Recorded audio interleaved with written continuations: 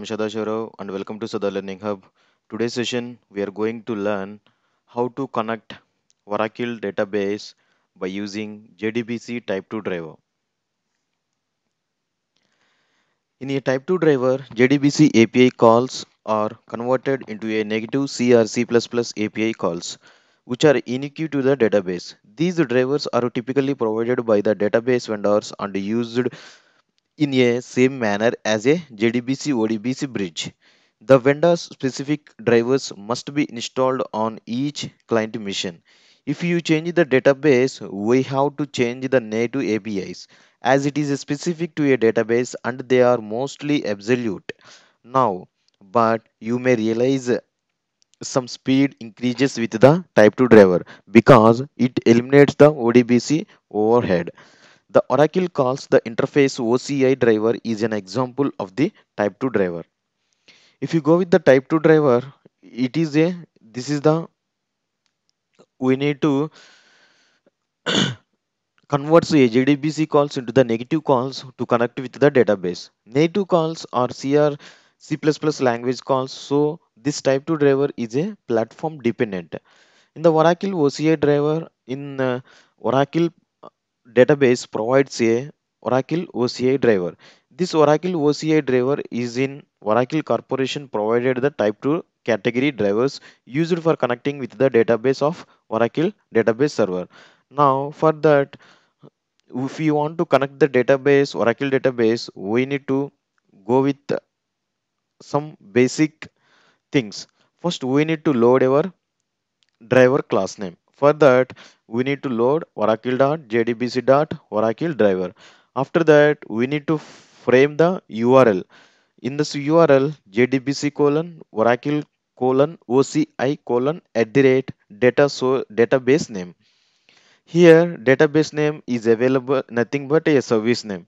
After that, we need to give your username and password. I can show how it is programmatically to connect with the Oracle database by using the Type-2 driver. If you see here, this is the database Oracle database. I am connecting to the Type-2 driver. Sorry,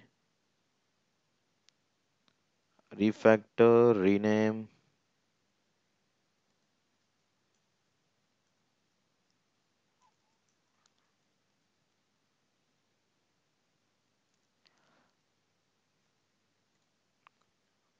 Now, see, this is an example how to connect with the database Oracle database by using the Type-2 driver. First, we need to load the class, that particular driver class.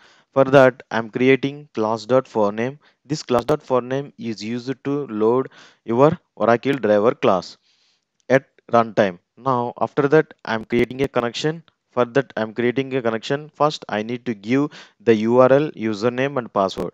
This is the URL for Oracle database JDBC colon Oracle colon OCI. So OCI is a driver provided by the Oracle database vendor. Now at the rate XE. At the rate XE means it's a service name or it's a database name. After that, username and the password.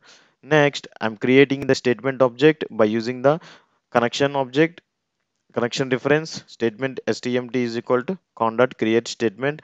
After that, I'm updating the employee table by using update emp set sal is equal to 999 where employee number is equal to 10. I'm updating the query. It returns how many rows are affected. It returns integer. Now after that, I'm closing the statement object. I'm closing the connection reference object. This is the steps we need to follow to connect with the Oracle database by using the Type-2. Thank you so much watching this video. Hope this lesson helpful to you. Keep watching our lessons. Keep writing to us.